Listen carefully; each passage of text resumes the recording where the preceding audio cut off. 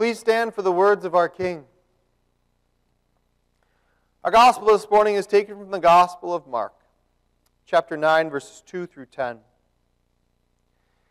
After 6 days, Jesus took Peter, James, and John with him and led them up a high mountain where they were all alone.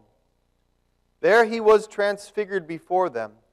His clothes became dazzling white, whiter than anyone in the world could bleach them. And there appeared before them Elijah and Moses, who were talking with Jesus. Peter said to Jesus, "Rabbi, it is good for us to be here. Let us put up 3 shelters, one for you, one for Moses, and one for Elijah." He did not know what to say. They were so frightened. Then a cloud appeared and enveloped them, and a voice came from the cloud. "This is my Son whom I love. Listen to him." Suddenly, when they looked around, they no longer saw anyone with them except Jesus. As they were coming down the mountain, Jesus gave them orders not to tell anyone what they had seen until the Son of Man had risen from the dead. They kept the matter to themselves, discussing what rising from the dead meant. So far, our text. Please be seated.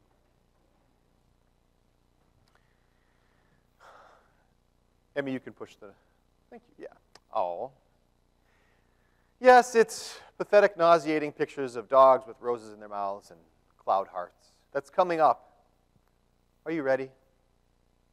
It happens every year, and I don't necessarily think it's a bad thing to focus on love once a year. I mean, we focus on God's love every Sunday. But the hallmark holiday that is Valentine's Day is a little kind of over the top. But it has a place, I suppose. And we will start the 40-day journey to the cross, where we see God's love in action. It may not look like it from a first glance. I kicked around doing Lent for kids one year, but I don't know that it would have the same effect as Easter for kids. And yet, if you've never done Lent before, but you've always done Easter, man, you're missing out. My kids don't understand why I love Lenten songs, why the Passion accounts are so powerful. It's because that's true love. That's what that is from our God. Well, today we are just right there. We're right on the edge. But it's Transfiguration Sunday, and I said already, we're going to go forward under the theme, Transfigure Your Love. Emmy, you can push the next picture for me. Yeah. We're going up on that mountain, and we're going to see Jesus in all of his glory display his love for us. We're going to see the picture of God's love. We're going to see the declaration of God's love. Then we're going to see God's love in motion. So what exactly does that look like? Let's jump into our text, verses 2 and 3. After 6 days, Jesus took Peter, James, and John with him and led them up a high mountain where they were all alone. There he was transfigured before them. His clothes became dazzling white, whiter than anyone in the world could bleach them. There is an inner circle that went off with Jesus more than once. Peter, James, and John, they're the ones that go off in the Garden of Gethsemane. And other times, he takes these 3 men with them. The 12 disciples, you'd say that's pretty close to be part of that circle. I mean, there were hundreds of disciples that Jesus had, of course. And you hear them spoken about in different chunks in the gospel. But these 12 followed Jesus around. And then there were times when Jesus said, okay, just you 3. Come with me. This is one of those instances where he takes just the 3, and you see him transfigured, and it was awesome. But why don't we get Peter's take on it? This is 2 Peter chapter 1, verse 16. We did not follow cleverly invented stories when we told you about the power and coming of our Lord Jesus Christ, but we were eyewitnesses of his majesty. For he received honor and glory from God the Father when the voice came to him from the majestic glory, saying, "This is my Son whom I love. With him I am well pleased." The majestic glory. How do you describe heaven is finally what happens. Your mind buckles. What does it look like? We just say, I don't know. It's amazing. The Greek word metamorphothe, it's the word we use for change. Metamorphosis, think caterpillars to butterflies. Just a complete difference. It didn't look like Jesus anymore. It looked like God. And that's the picture that you'll see one day, finally in heaven. And you have to kind of dwell on that just for a second, because what's coming up in Lent is so bad. Transfiguration Sunday is a very important historical time, because when you look at him in the Passions accounts, the temptation is to look away. Who wants to see that? That's why it's important to remember, as you enter into these 40 days in the wilderness, who your God is and how awesome he is, and to not forget this burning image in your head of Almighty God. That's the picture of God's love. All right, Emmy. Let's keep going. All right. Let's go on to the declaration of God's love. What exactly does that look like?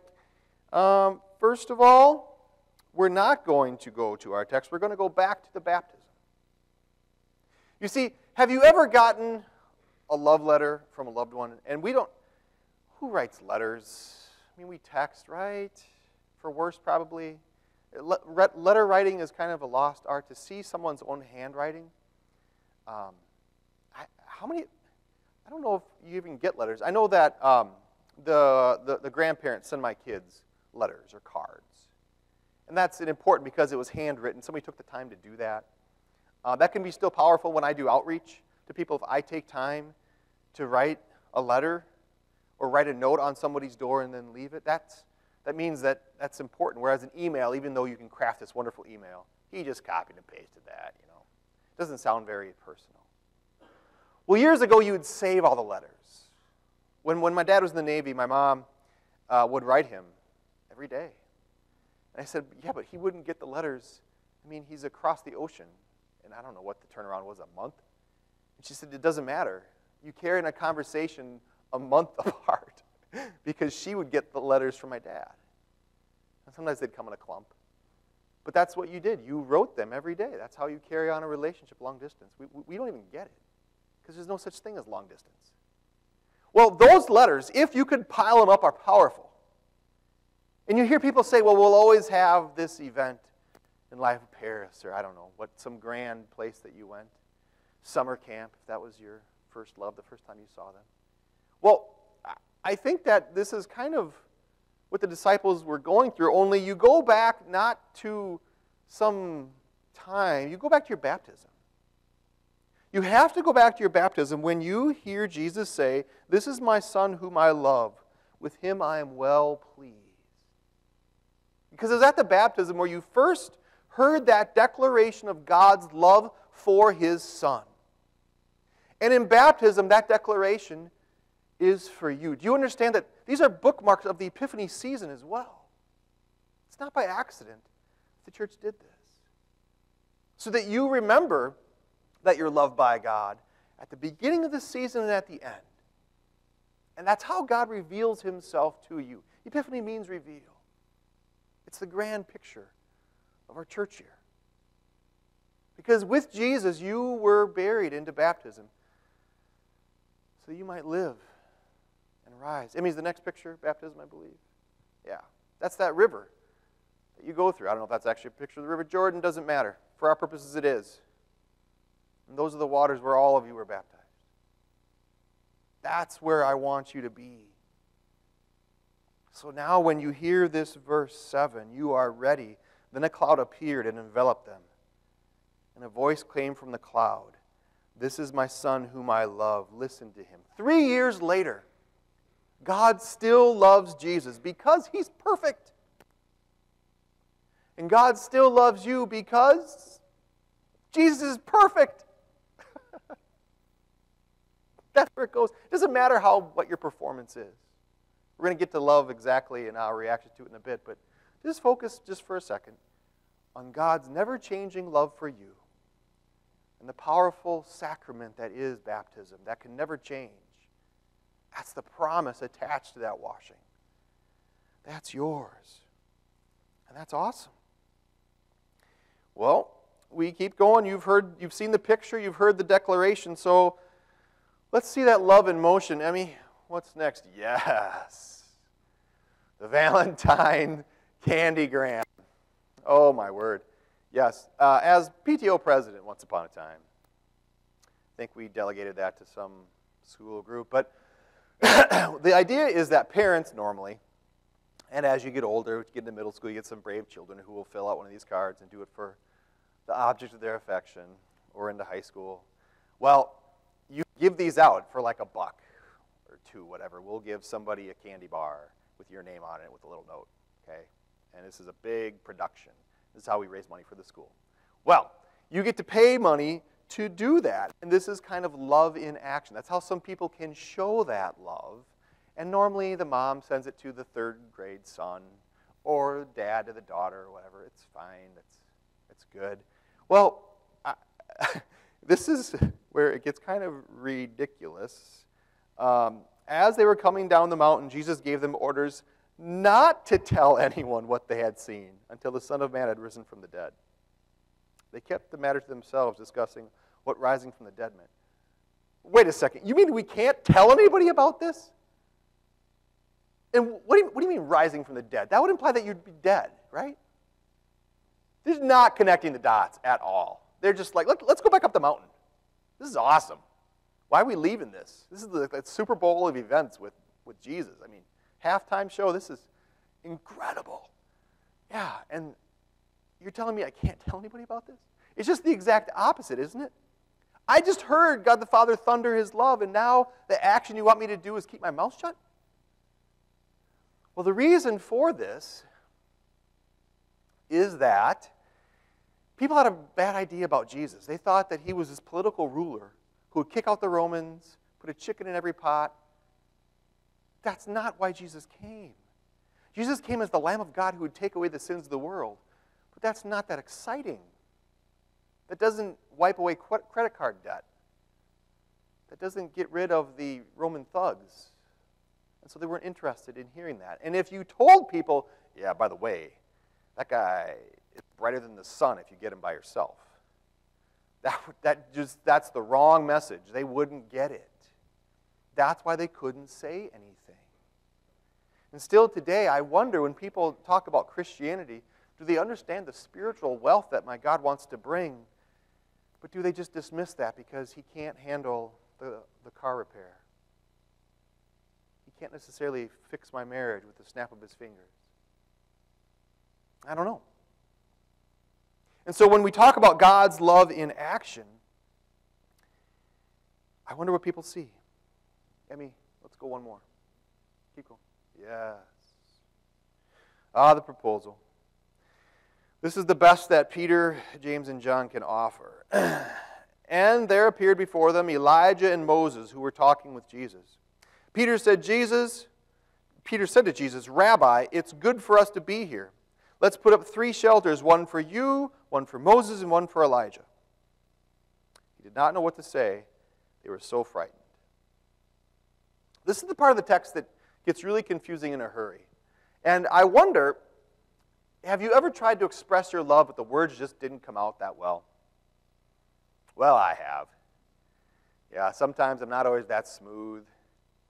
And I think I do have pretty good intentions, but I don't always communicate those very well. You can ask me about how I proposed to my wife and how she couldn't help but say yes. It was so romantic. But, yeah, Peter's expressing his joy here. I don't know if you want to, it's not a direct correlation, but he's kind of babbling. Let me put up 3 shelters. One for you, one for Moses, and one for Elijah. This chunk of Scripture honestly raises more questions than what it answers. And so some people say, number one, how did he know it's Moses and Elijah? They've been dead for hundreds of years. And this gets back to heaven. Paul says, you will know even as you're fully known. When you walk through the streets of heaven, like I told the kids, oh yeah, that's Joshua. That's Caleb, those 2 spies that we're learning about right now. I remember them. That's my great-great-great-grandpa. He kind of looks like me. You know, will that be what it's like? Will you just know this? Will you go up to high five Jesus? When we went through the shack, there was a whole chapter on that grand reunion. That was just awesome. Just one picture that author had. And it's just incredible to think what it might be like. Well, some people say, why Moses and why Elijah? Those two bookends, Moses began, you heard that in the introduction to the second lesson. Moses was the beginning of God's people, and Elijah saw it through its most difficult time, when there was just spiritual darkness. And Elijah said, there's nobody left. And God said, yep, there is. I preserve for myself some people. And what were they talking about? Well, I suppose his suffering as he was about to enter his time when he was about to die for the sins of the world. But again, we don't really know. For whatever it was, Jesus talked to them, and then they went down the mountain. And so, what does love in action look like? This is where we kind of need to talk about what love is in our world. If I say I love pizza, what does that mean? Well, it means I love how it tastes. I love how I'm full, like I feel like I want to explode afterwards.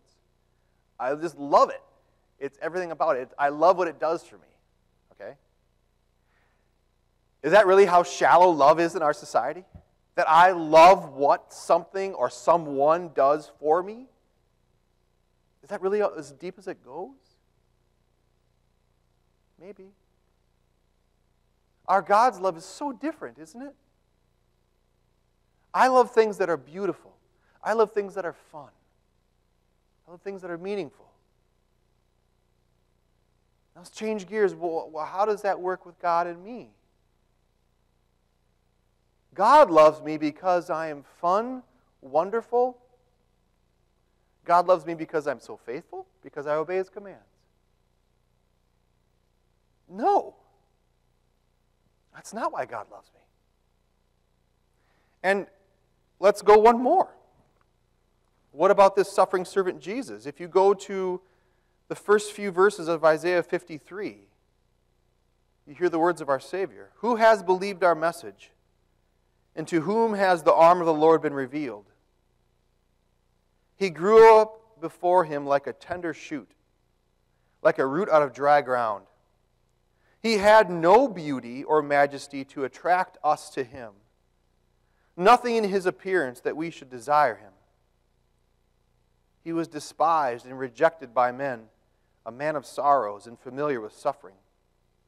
Like one from whom men hide their faces, he was despised, and we esteemed him not. There is nothing lovely about that suffering servant for whom we would die. And so, the theme's not going to change too much. It's going to get a little bit more intense on Ash Wednesday in 3 days. But I invite you all to come back or at least watch online at 7 o'clock as you see that love unleashed. As that fire burns and we're left just as ashes. What does love look like when it takes action? And the answer is it looks like Jesus, even though you don't want to look at him. In fact, you want to look away. That's what love in action is. And if I started out this little chunk of the sermon by pizza, I mean, how do you end it? I didn't know exactly how to bridge that except going to our God. If it's so selfish, it becomes selfless. And the object lesson that our God gives is a marriage. It's husband and wife, isn't it? Husbands, love your wives. He doesn't just end there. He makes the grand example of Jesus and the church. The bride the groom, is Jesus, and the bride is the church. It's us. That's that incredible love. I mean, you talk about crushing responsibility. Am I equipped to love my wife so selflessly that I would give up everything for her? I don't know. Leadership's terrifying. Knowing that the buck stops with me and that my family's future depends on my ministration of my family? Can I do that? But my God lifts me up, and He forgives me, and He empowers me to love. It's impossible for a husband to say, I don't love you anymore. Those words, a husband can't say that. It's not possible. Because Jesus cannot say to the sinner, I don't love you anymore. It's not possible. And so to be an object of that love is transforming. That's what happens to the bride of Christ, who is ugly. And yet because of His love, you're beautiful. At least maybe not on the outside, but at least on the inside. You are gorgeous to your God because you're perfect and holy. That's what happens when God proposes to the Christian. Be mine. And when you are, you're perfect in Him. Dear friends, transfigure your love. You've seen the picture of love. You've heard the declaration of love from the Heavenly Father. And you're going to see God's love in action as we go into the season of Lent. Amen. Please stand.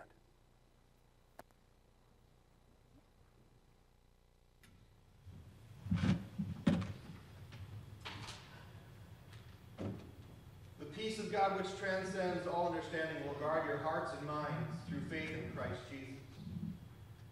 We continue with the Create in Me, how do you worship?